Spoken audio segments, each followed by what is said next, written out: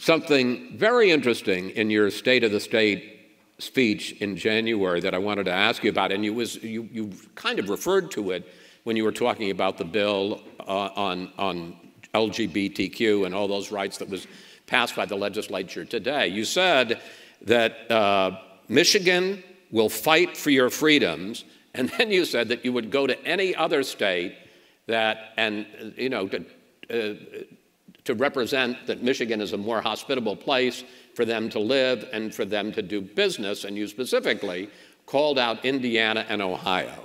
We all pick on Ohio here, right? Well, that does have a little bit more relevance after the last 2 years of the Ohio State game. Yes, it does indeed. God, I love that, seeing us beat Ohio State. Man. Hey, this Spartan was thrilled as well, I got to tell you. I have to say, it was a long way to get there, but yes. But what did you mean when you know, not only talked about, I understand, fighting for the rights and the freedoms of people in the state of Michigan, but basically saying you're going to go after people in other states? Well, we're competing with the rest of the country to land investment, to draw talent into Michigan, and I got to tell you, as you know, a mom of 2 students who are going to be making decisions about where they want to build their lives. We were looking, you know, last spring at the possibility of Michigan going from being a pro-choice state to having one of the most extreme laws on the books in the country overnight because of the SCOTUS decision. And that's why, you know, I filed my lawsuit. That's why I worked so hard to protect rights. That's why Planned Parenthood and ACLU collected signatures and put it on the ballot before the people. My concern is not just for my kids, but for everyone in the generation who is going to be impacted by this. You got to be able to make your own decisions about your life and the trajectory of your life. That's why the Elliott Larson bill that they passed today is so important. Young people and talent around the globe wants to be in places where they can live their true selves and be prosperous and successful and respected and protected under the law.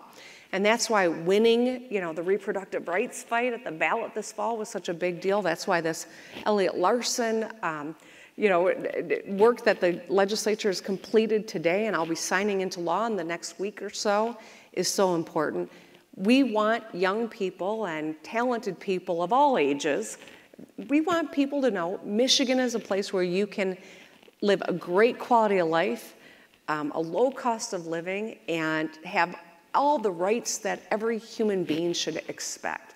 That's what we're fighting for in Michigan, and that's a powerful story to tell. As I look at Eli Lilly, who, when Indiana stripped away, you know, reproductive rights, they said, we're not going to continue investing in Indiana. I thought, this is an opportunity for us, but we got to win both of these fights. And as of today, I can say we have won both of those fights, and this is going to be a powerful additional tool in addition to phenomenal institutions of higher learning, right, President Ono, to 20% of the world's fresh water, to, you know, on and on the great things that we have to offer. This is really important, and I want to go into pitch Michigan into companies that are in states that are anti-choice or anti-LGBTQ rights.